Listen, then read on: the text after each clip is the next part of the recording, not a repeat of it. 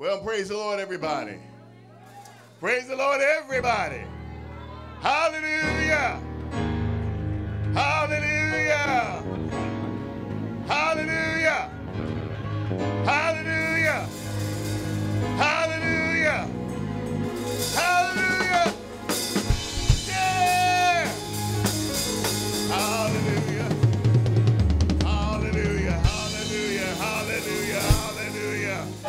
Somebody said hallelujah anyhow. Hallelujah anyhow. Hallelujah anyhow. Hallelujah anyhow. Hallelujah anyhow. Can somebody just wave their hand and say, God, I thank you. Somebody just wave their hand and say, God, I thank you. I thank you. I thank you. I thank you.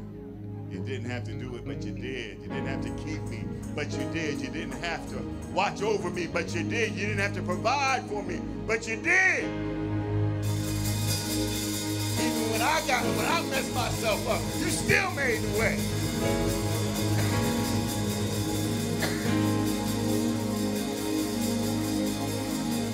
Hallelujah. He is an awesome God, and I in no way, shape, or form count myself worthy to be a member of his family, let alone have the opportunity to share the word in Jesus' mighty name. Don't count it in way, shape, form worthy of all that he has done for me. Hey, glory. Hallelujah. Somebody says, you don't know like I know what God has done for me.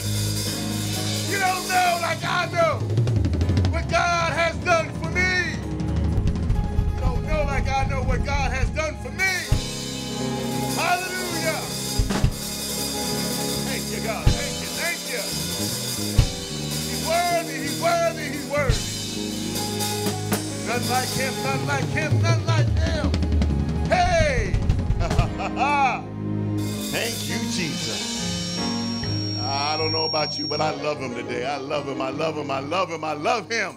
I love him. I love him. Hallelujah.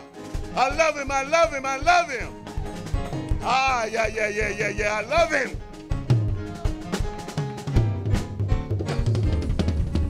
Hallelujah. Excuse me. I love him. I love him. He has just been so good, so good, so good, so good. Hallelujah. Hallelujah. Hey! Glory! When you think of the goodness of Jesus and all he's done for you, my soul cries out, hallelujah. I thank God for saving me. I thank God. I thank God. I don't know about you, but I am so glad to be saved. I am so glad, so glad, so glad, so glad, so glad.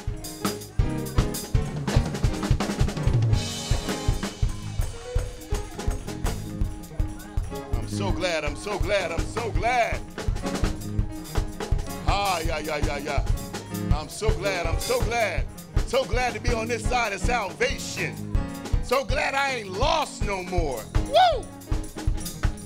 Hallelujah. So glad, so glad, so glad.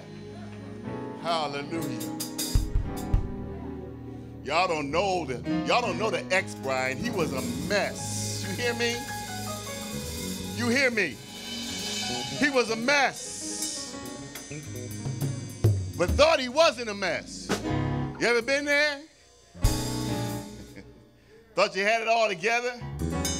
Then you look back and be like, good gosh almighty, I was a mess. I was a mess. But God in his infinite grace and mercy. In his infinite grace and mercy. Anybody know about his grace and mercy? Hallelujah. Your grace and mercy. Your grace and your mercy. Your grace. Yeah. Hallelujah, Jesus.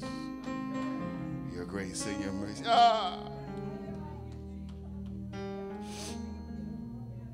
You're so good, Lord. You're so good. Hallelujah, Jesus.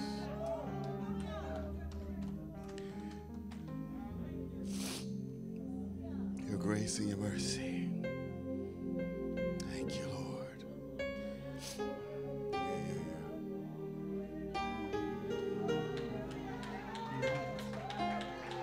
Hey, glory.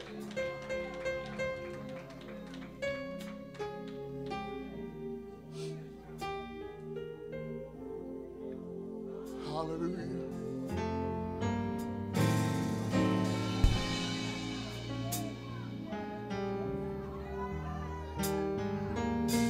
Yeah, glory. Hallelujah.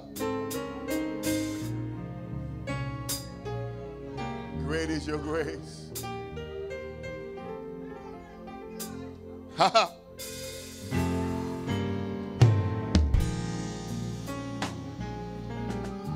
Yeah, God, yeah, God. Thank you, Jesus.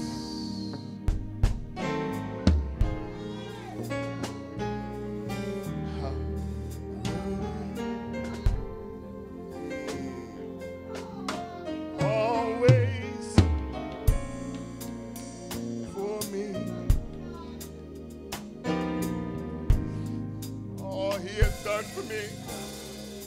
Just don't know all he has done for me. He's an awesome God.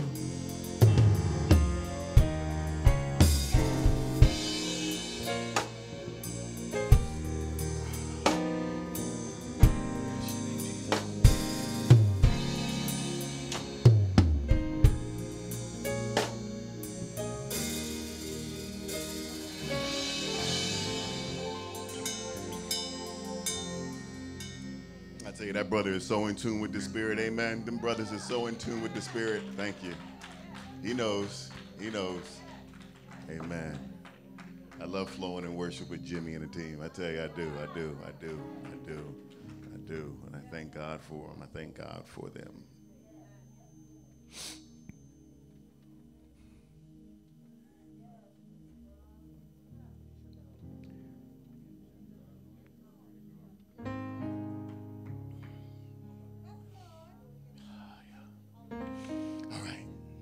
Try to get it together here.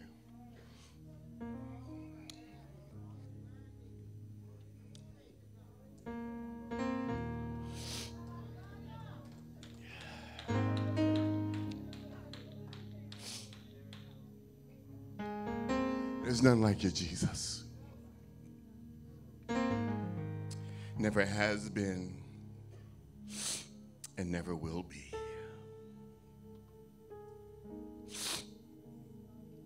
You are great, oh God. And your mercies endure forever. Your righteousness outshines the sun. Your beauty is overwhelming, oh God. Your power is without question. Your authority can no one challenge. You are a sovereign God. You do what you will, how you will, when you want to, how you want to. You reign in heaven and in earth, and there is no name above the name of Jesus. We just honor you today, Lord, and just count it a privilege that you would even want to sup with us. Who are we that you would even want to be in our presence?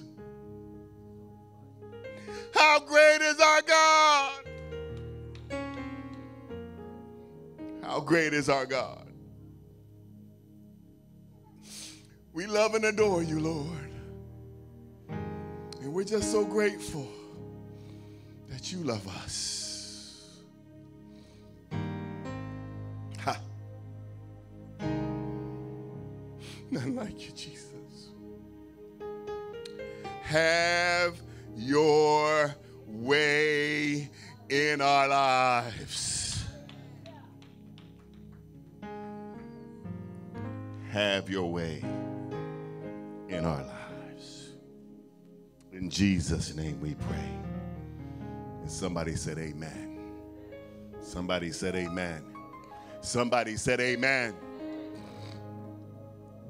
Hallelujah. We count it an honor to be before you today, and we give all the glory and honor and praise to our Lord and Savior Jesus Christ. Without him we are nothing, but through him we can do all things. Amen. Through him we can do all things. So glad to see all of you here this morning who have come out for this Christmas, Sunday before Christmas. Amen, amen. Sunday before Christmas. Good to see you all. But you know what? I gotta give a special shout out. Can I give a special shout out? Is that all right with y'all? I want to give a special shout out to Deacon Cahoon. Deacon Cahoon, can you stand up for a moment, Deacon? Amen. Deacon, how old are you, if you don't mind sharing? 80. Somebody give God a hand praise.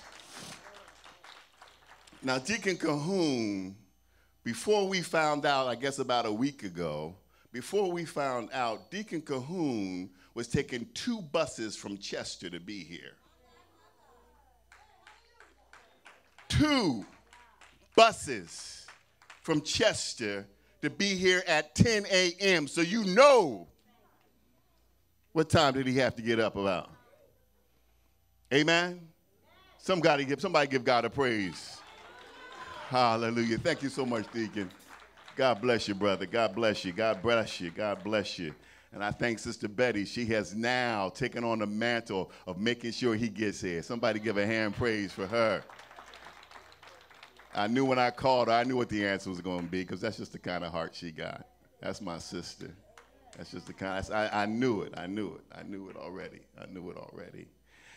All righty. Well, you know what? If you came to hear about Jesus being born, you should have came last week.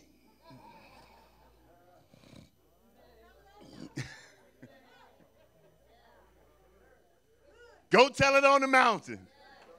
Amen. Somebody give God a hand praise for our elder. Go tell it on the mountain, over the hills and everywhere. Amen. So if you came to hear about Jesus being born in a manger, go on YouTube. And I thank God about it. I truly do, because, you know, I was somewhat concerned in my spirit when I felt the word that was rumbling within me. And I was like, that's not a classic Christmas message. You know, and I know how it is.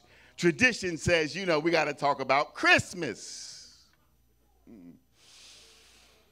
But today we're not going to talk about Christmas in that sense. Is that all right? Is that all right? Amen. But, you know, I do believe I got a word from the Lord, and I pray that it blesses and inspires and maybe even challenges some of us in Jesus' mighty name. Amen. Amen.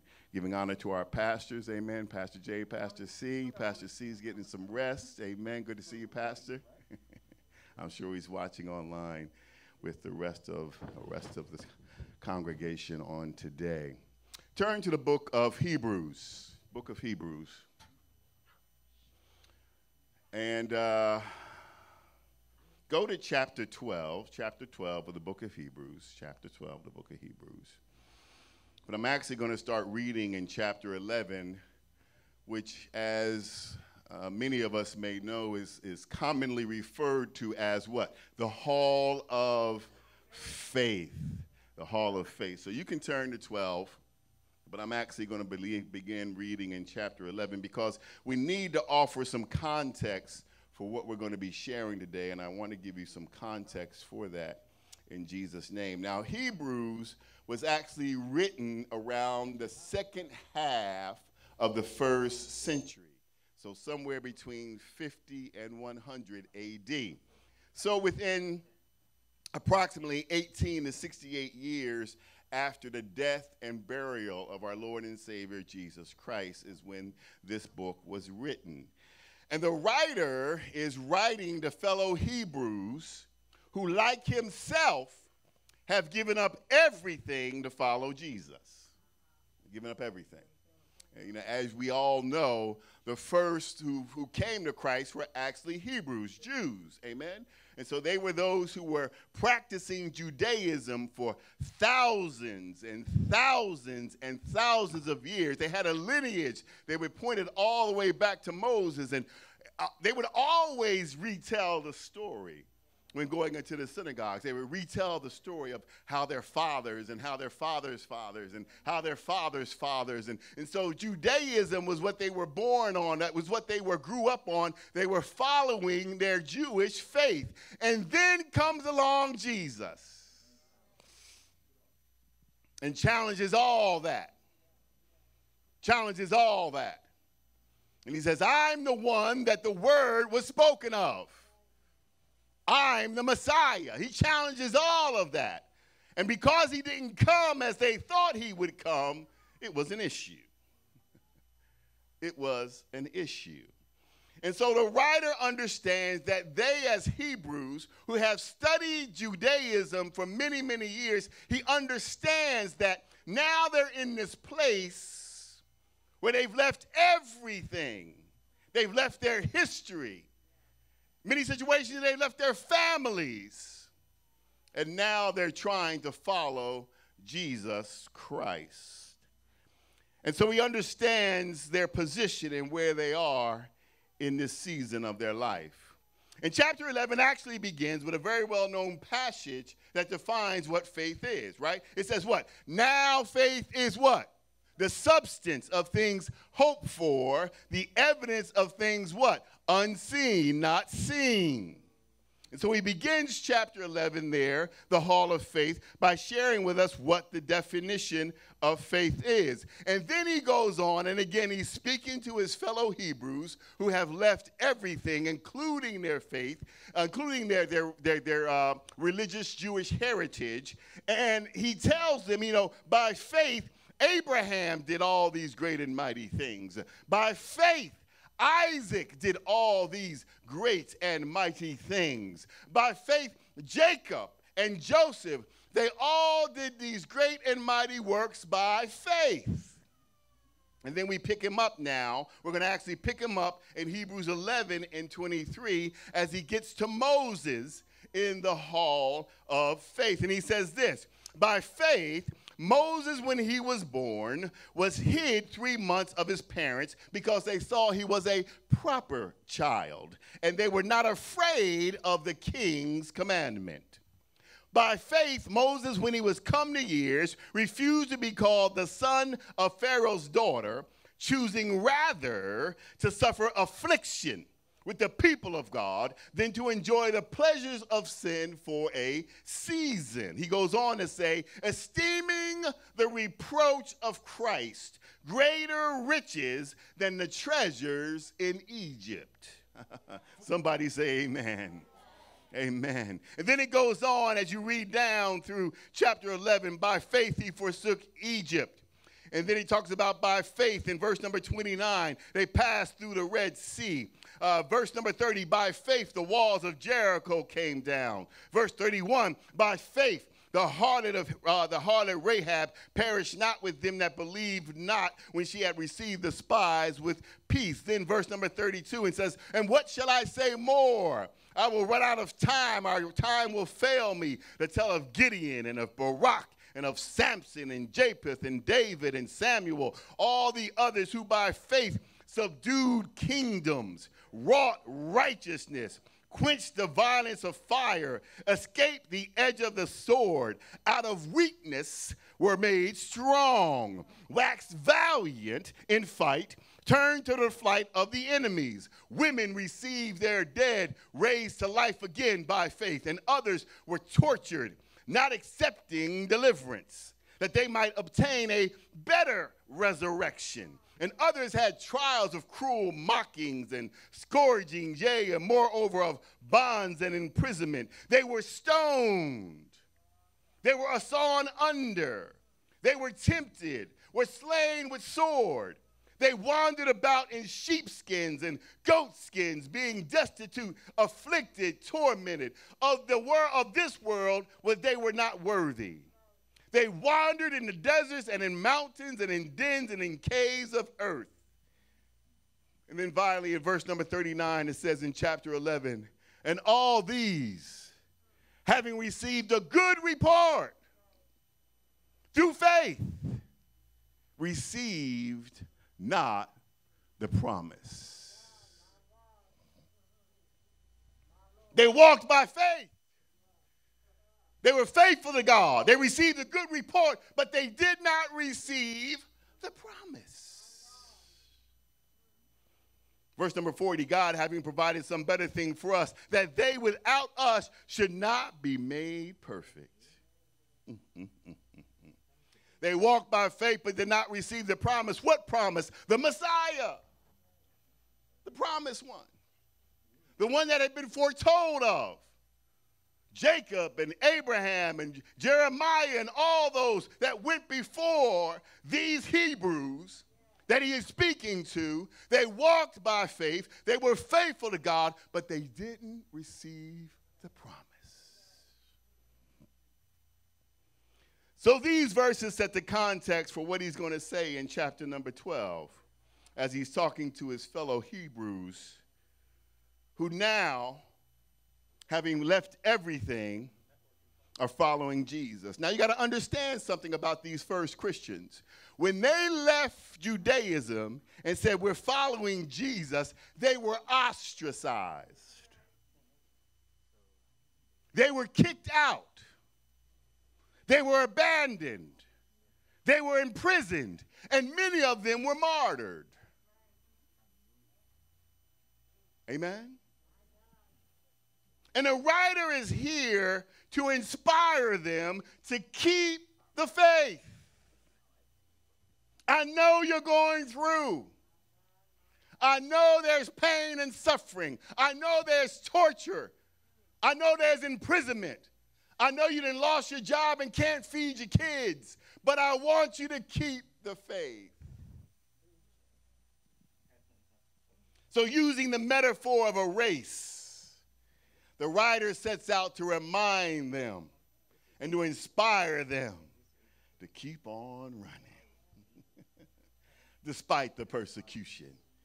Verse number 1 of chapter number 12, our key focus. Wherefore, seeing we also. Now, I just told you about Samson. I just told you about Jacob. I just told you about Joseph. I just told you about David. I told you about all those folks. But now, wherefore, seeing we also are encompassed with so great a crowd of witnesses, let us lay aside every weight and the sin which doth so easily beset us. And let us what? Run with patience the race that is set before us, looking unto Jesus, the author and the finisher of our faith, who, for the joy, somebody say joy, that was set before him, endured the cross, despising the shame, and sat down at the right hand of the throne of God. For consider him that endured such contradiction of sinners against himself, lest ye be wearied and faint in your minds. You haven't resisted unto blood, striving against sin. Somebody say amen for the word. I want to read that one more time again in our vernacular today. I want to bring out some points because this is our key portion of scripture for today. Again, I'm going to read it in the Message translation if you will allow me. Chapter 12, verse number 1, Message translation, the book of Hebrews. Do you see what this means? All these pioneers, the ones he was talking about in chapter 11, Samson and Joseph and all those folks. All these pioneers who blazed the way. All these veterans cheering us on. It means we better get on with it. Strip down. Start running and never quit. No extra spiritual fat. No parasitic sins. Keep your eyes on Jesus, who both began and finished this race we're in. Study how he did it. because he never lost sight of where he was headed. That exhilarating finish in and with God. He could put up with anything along the way. Cross, shame, whatever. When you find yourselves flagging in your faith, go over the story again, item by item, the long litany of hostility he plowed through. That will shoot adrenaline in your souls. Somebody say amen. Hallelujah.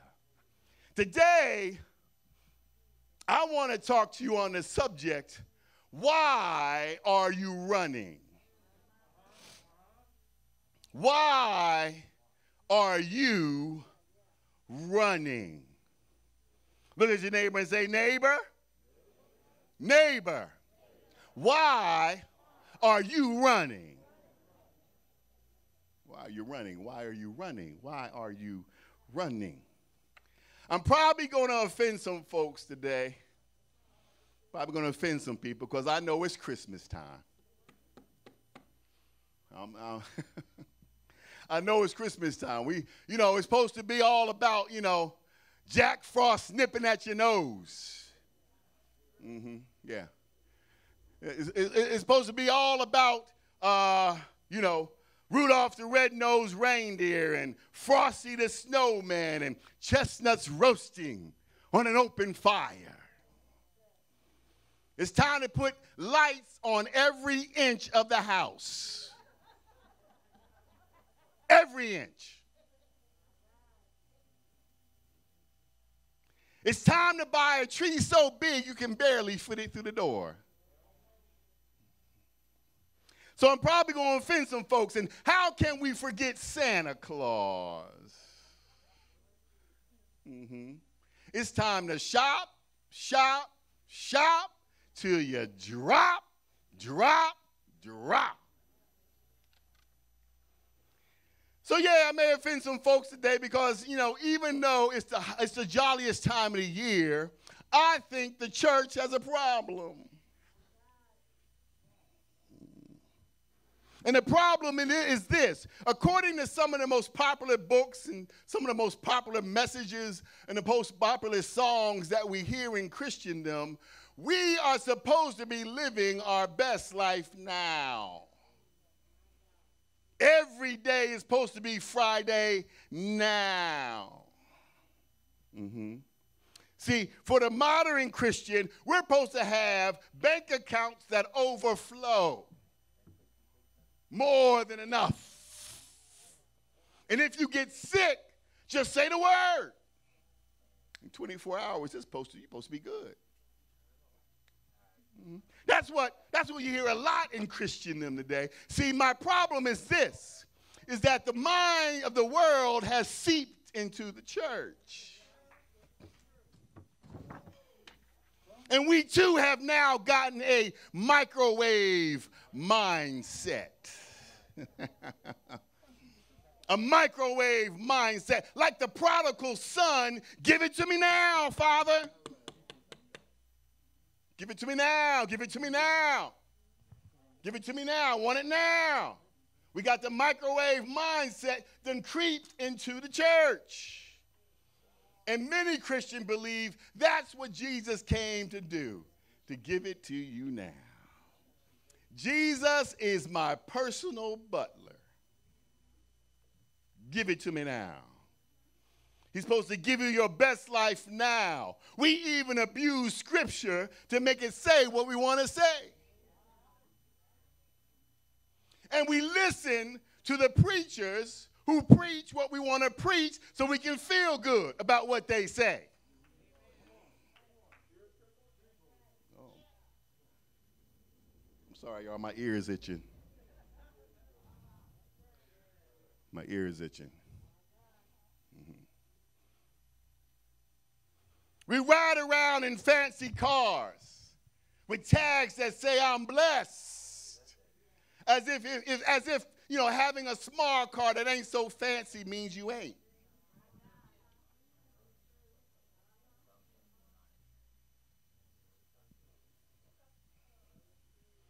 We got more luxury brands in our closet than Kim Kardashian, but we ain't got no money.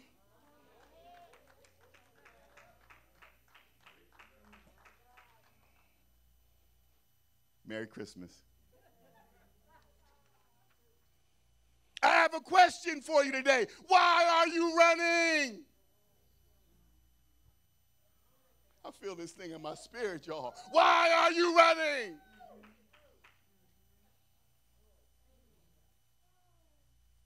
The writer of Hebrews knew that these Christians, these first believers in Christ, gave up everything to follow him.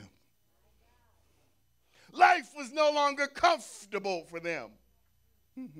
They went from sitting on a couch to sitting in prisons. They went from living a life of freedom to being in chains. They went from being the ones who were in the Roman Colosseum. You ever seen the Roman Colosseum? The pictures of the Roman Colosseum? So they were the ones who were sitting in the Roman Colosseum, but now they were actually the entertainment in the Roman Colosseum. They went from having 3 square meals a day to not having enough food to put on the plate. The writer of Hebrews knew there was no way they were going to survive and walk by faith if they were looking at the here and the now. They needed to understand the reason they were in this race. They needed to understand, why am I running for Jesus? Think about this, y'all. Come on now, put yourself there. If you need to close your eyes, but put yourself there. These folks have given up everything. No more comfortable life. No more hanging out with your friends. No more going to the nicest restaurants. No more. Now you are of the ostracized crowd. You're of them folks who following that man named Jesus. They were kicked out, kicked down, kicked around. And the writer of Hebrews is trying to inspire them to keep on running this race. Don't leave it now. Do like your forefathers. Walk by faith. So using Jesus as an example in chapter 12, the writer tells them and gives them the reasons they should run and how to run this race. He first tells them, look unto Jesus. Look unto Jesus. If you are going to run this race that God has set before you, you got to be looking at Jesus. See, in most marathons, runners keep their eyes on the course, they keep their eyes out for any obstacles, and they keep their eyes out for the competitors around them.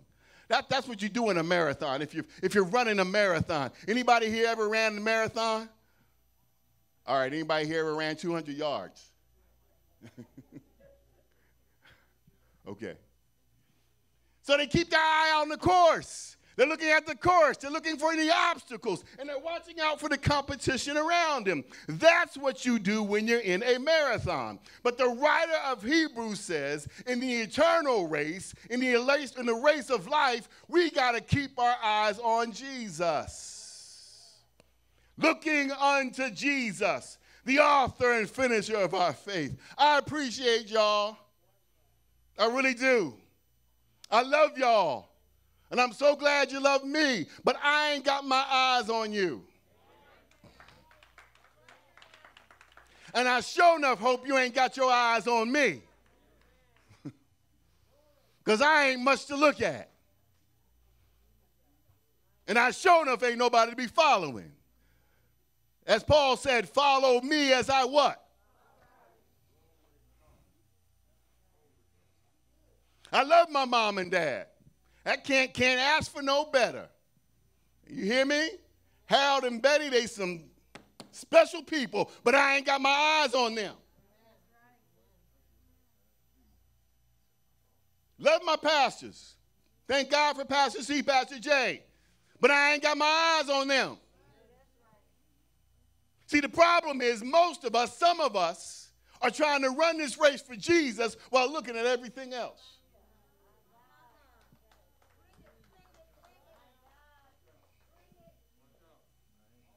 No wonder we ain't making no progress. Because we got our eyes on the wrong thing. Look at your neighbor and say, neighbor, keep your eyes on Jesus. You know what? Look at him again and say, neighbor, get your eyes off of me.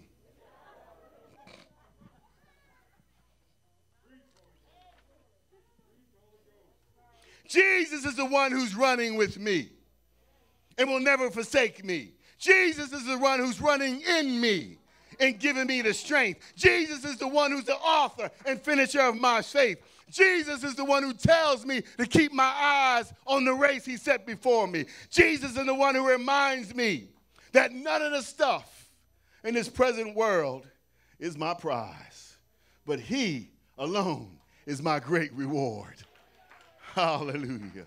Somebody say, thank you, Jesus.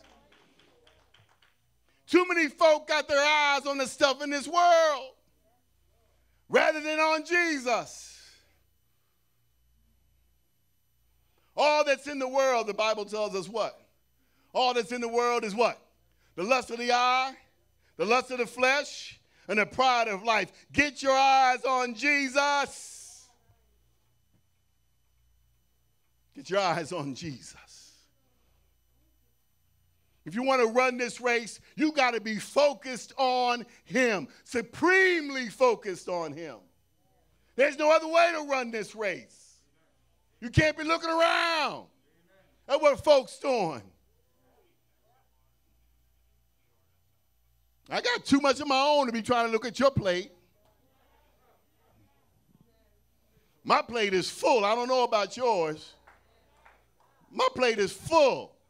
I ain't got time to be worrying about what's on your plate. Now, if you ask me for a helping hand, I'll be there to help as much as I can. Because that's what the Lord has called me to do, and that's what I want to do. But I got to run this race. I got to keep my eyes on Jesus.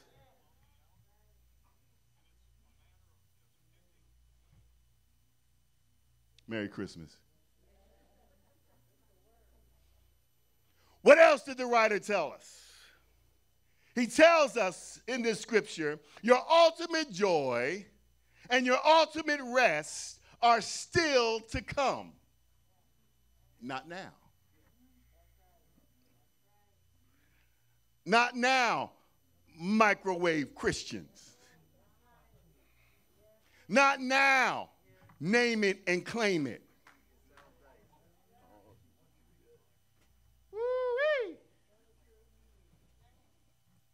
Your ultimate joy and ultimate rest are still to come, not now. He goes on to say this, looking unto Jesus, the author and finisher of our faith, who for the joy that was what? Set before him. For the joy that was set before him.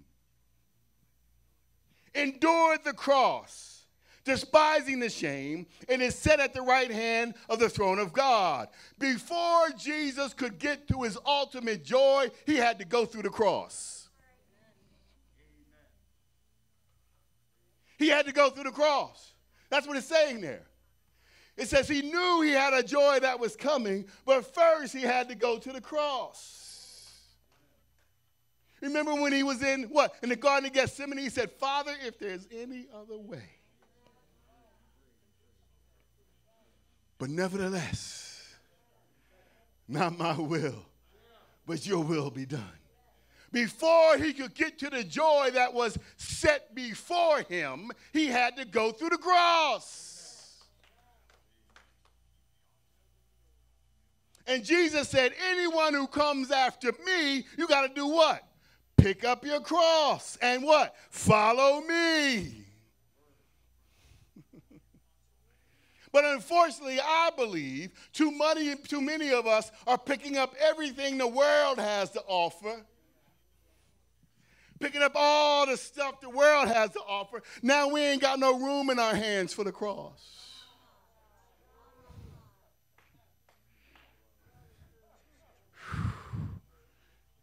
picking up everything else, elder, in this race.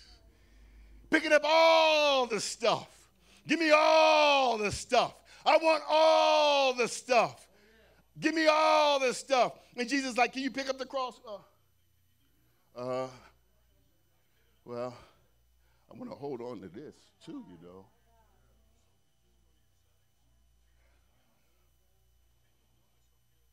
If we are going to run this race, we got to let that stuff go and pick up the cross and follow him. Before he got to the joy that was set before him, Jesus had to go through the cross. It's time for us to pick up our cross and follow him. I was talking to a brother the other day. And he blessed my soul. He said, you know, Brian, this is what I've been doing lately. He said, Sunday mornings, I've been going out and ministering to folks who are hurting in a certain part of this city. They're on the streets. They're hurting. They're in pain. They're lost. They don't know where to go. They don't know what to do. They're in bondage. And I felt compelled to go out there and share God's word with them on Sunday mornings. That's picking up your cross. That's picking up your cross. Before he got to the joy, Jesus had to go through the cross for the joy that was set before him. That's what kept him running, because he knew he had joy coming, the ultimate joy. I'm not saying every day got to be a day full of pain and suffering. I'm not trying to say that. I'm not trying to say we can't enjoy God's blessings in this life. But like I said before, I think so many of us are enjoying so much that we no longer have room in our arms to pick up the cross. Ask your neighbor, what's in your arms? What's in your arms? What's in your arms? What's in your arms? Jesus understood that the ultimate joy would not be found here. He knew that. He knew that. As a matter of fact, in Isaiah 53:2, it prophesies concerning the sorrows that he would face. It says this, for he shall grow up before him as a tender plant, and as a root out of dry ground. He hath no form nor comeliness, and when you shall see him, there is no beauty that you should desire him. He is despised and rejected of men, a man of what? Sorrows, and acquainted with what? Grief. And we hid as we were our eyes from him, our faces from him. He was despised, and we esteemed him not. Surely he hath borne our griefs and carried our sorrows, yet we esteemed him stricken, smitten of God, and afflicted. Jesus faced many sorrows in his race. It wasn't easy. He often cried. He was hurting. But what did he do to keep on running? What did he do not to give up on the race? For the joy that was set before him, he endured the cross. He kept his mind on the ultimate joy that was coming his way. He kept his mind on the ultimate joy that was coming his way. You know, again, the writer is using the analogy of a race. And it made me think about this. Jesus kept his eyes on the prize. He kept his eyes on the joy that was set before him. That's what allowed him to endure the cross. And it made me think about this. You know how it is in a marathon. If you've ever watched one on TV. In a marathon, runners are running. They're running. And let's say the finish line, let's say, you know what, as a matter of fact, why don't we do this? Bob and your lovely wife, stand up if you don't mind. Stand up if you don't mind. Y'all going to be the finish line right here. Hold the finish line. Okay? Here's the finish line. She got one and you got one. That's the finish line. Now, see, if you've ever watched a race, a marathon race on TV or whatever, the runners are running, right? And every so often, they will get to a water station, you know, a water station. Now, the water station is a place for them to get a break. They get some water, but they keep on running with the water. And they re-drink the water, and they get what? Refreshment. And they're refreshed, and they can keep on running. Amen? And then they run some more, but they're not done yet. Then they run some more, and they may get to another water station. And they enjoy the refreshment. Thank you so much for the refreshment. I appreciate the refreshment. Woo! But they still haven't gotten to the finish line. So what do? They keep on running. Keep on running. Keep on running. And they may come, deacon, to another water break, a place of refreshment, a place where they can be renewed before they get to the finish line. But the problem with many of us in this race called life, we have actually stopped at the refreshment break.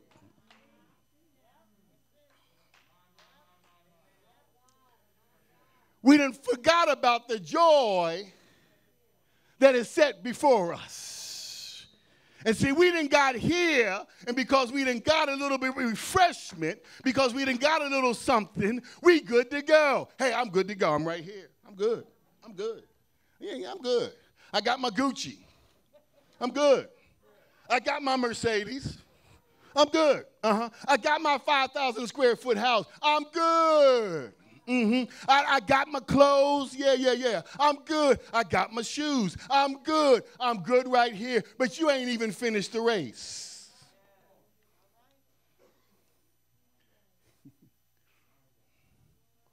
They done stop right here at the refreshment break, Mom,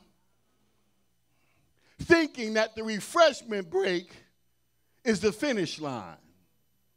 I'm good to go. Let me tell you what the Bible says. Bible says, eye has not seen, ear has not heard all that God has in store for them that love him. You have no idea what's at the finish line. You have no idea what's at the finish line. No idea what's at the finish line. Thank you, sir. Thank you so much. You have no idea. But you are comfortable with a refreshment break. I went out to dinner a little while back with two friends of mine, a brother in the gospel, a sister in the gospel. Hadn't spent too much time together, so we got together, went out to dinner just to catch up, see how life was going. And you know how it is. You sit down at the table, and you start talking about life. And when we all got something going on. We all got issues that we're facing. We were talking about life. And I made a comment that I've made maybe to some of y'all. Some of y'all may have heard me make this comment. I made the comment that if Jesus comes right now, I ain't got no problem with it. Maranatha. Maranatha. Maranatha. Come, Lord Jesus. I ain't got a problem with it. And the sister in the gospel said this, well, you know what? I don't want him to come right about now. I don't want him to come yet.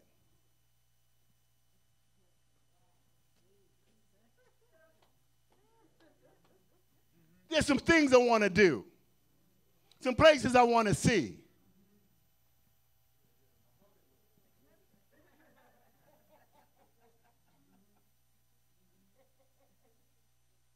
What is so important that you don't want to go home? What is so important in this earth, in this place, that you don't want to see Jesus? What is so important that you ain't ready to go home? You want to stay in this sin-sick world to go on a vacation?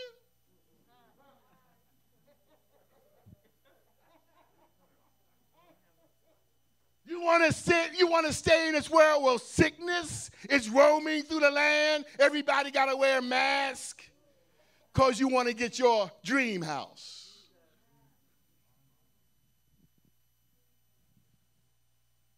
Huh? What? And you an evangelist.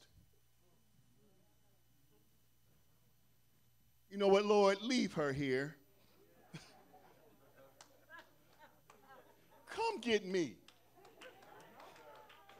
Come get me. Y'all can have it.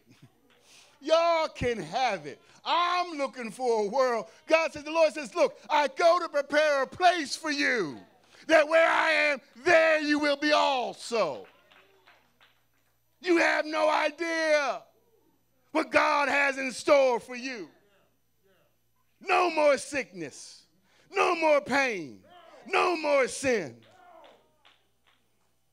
And you want to stay here. Don't want Jesus to come yet. Is you crazy? Is you crazy? What are you running for? Are you running for the water break? Or are you running to get to the end? Like the old saints used to say, well, I'm going to go on and see what the end is going to be.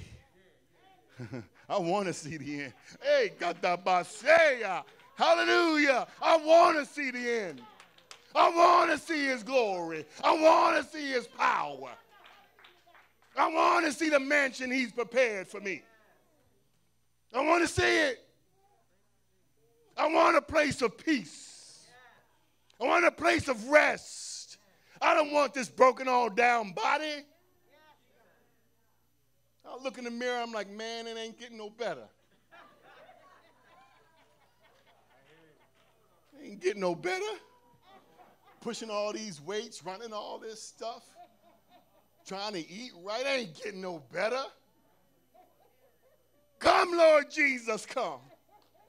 Come, Lord Jesus, come. Come, Lord Jesus, come. Come, Lord Jesus, come. Can't get along with my neighbors, can't get along with my coworkers, can't get along in my house, can't get along with the dog, can't get along with the cats. Come, Lord Jesus, come. Ain't got enough money to pay my bills. Don't know what I'm going to do for retirement. Come, Lord Jesus, come. Hallelujah.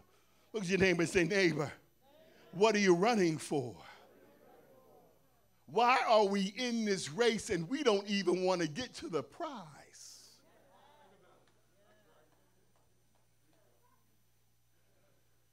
Don't even want to get to the prize. I'm good enough with a water break. That's all this is. Just a water break. Woo. You have no idea what Jesus is preparing for you. You have no idea. You have no idea. You have no idea. He said, look, if you want to run this race, you got to keep the prize in your eyes. You got to remember that God has gone to prepare, that Jesus has gone to prepare a place for you, that where he is, you will be also. And then he says this, how else should I run this race? Writer of Hebrews, well, he says this, if you're tired and don't feel like you can run on, think about Jesus.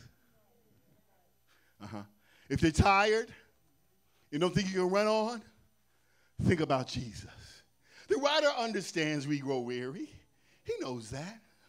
The writer understands we grow tired. He knows that. He understands that there are times where we are tempted to walk out on the race. He understands that. But he says, look, if you're going to run this race, and there are times that you grow tired, there are times that you grow weary, there are times that you want to give up, there's times you want to give in, there's times that you want to sit down and say no more. He said, think about Jesus. Think about him. Think about him. Because you have not given up your blood for sin. When you don't want to run no more. When you just want to give in. Ask me how I know.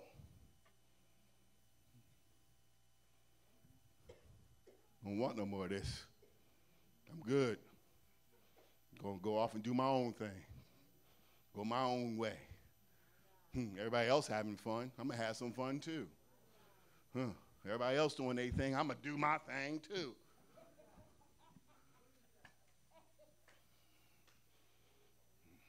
Ain't nobody else trying to live right. Why am I trying to stay between the lines? I know the way is narrow and few go thereby. But why don't I just go out and do what everybody else is doing? He says, I understand you're going to grow weary. I understand you're going to grow tired. But keep your eyes on Jesus and think on him and what he has done for you. How the pain he went through for you, the suffering he went through for you, the blood he gave up on the cross. So when you grow weary, when you just can't take it no more, when you want to give up on the race, when you want to stop at the water break and say, I'm good. I know folks like that. Folks who are running for God and then said, no more. I'm done. I don't believe in God no more. Somewhere along the way, they done lost track. They took their eyes off Jesus.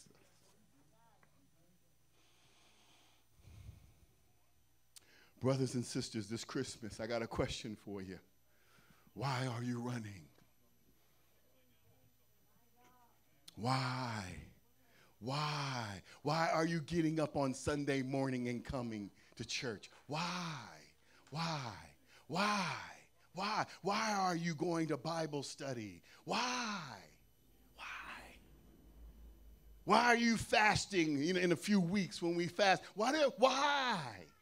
Why give up the food? Why not just eat the chicken? Why? For the joy that is set before me. God has a place for me. That I have no idea. And you want me to give that up for you? I don't think so. You will lose some friends on this side. But that's all right. Because I got a friend in Jesus like no other.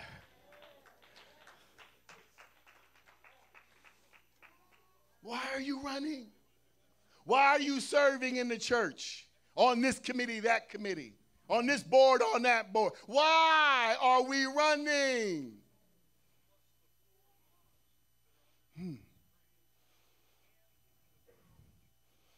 I don't know about you, but I'm running because I want to see the end. The joy that God has set before me. I'm running because I want to be in his presence. He is my great reward. He is my great reward. He is my, if I never get a Mercedes, he is my great reward. If I never hang out with the rich and famous, he is my great reward. If I never get to go into Macy's and buy everything out, he is my great reward. He's my great reward. Y'all can have it all. Enjoy it. Have a good time. Give me Jesus. Give me Jesus. Amen. Somebody stand up and give God a hand praise in the house. Why are you running? Why are you running? Why are you running? Come on, magnify him with me. Hallelujah. We bless you, God. We bless you. We bless you. I'm running because I want to see your face. I'm running because I want to be in your presence. I'm running because I want to see your glory. I'm running because I want to live in the mansion that you have prepared for me.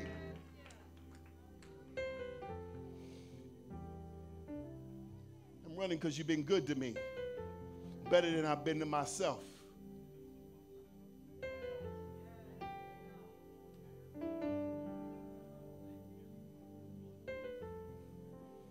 I'm running because your love for me. Your love for me is like no other. How can I say no to that kind of love? How can I say no to that kind of love? How can I say no to that kind of love?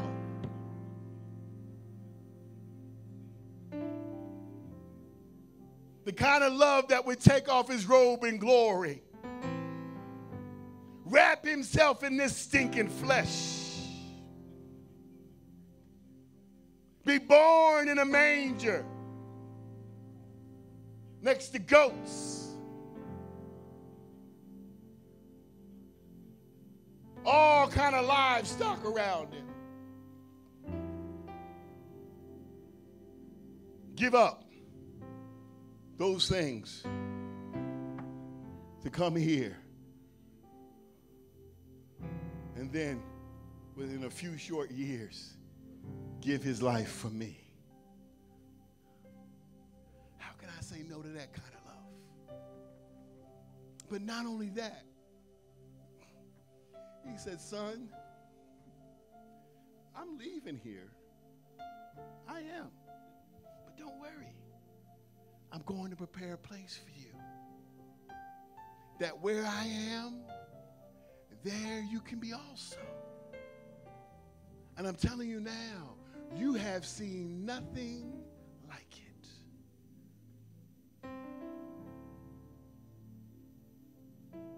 Don't stop at the water break and be satisfied. I'm glad you got a nice house. I'm glad you got a nice car. I'm glad you got a good job. Those are all wonderful things. I'm glad you can go to Macy's later on and get a bunch of presents. Nice things.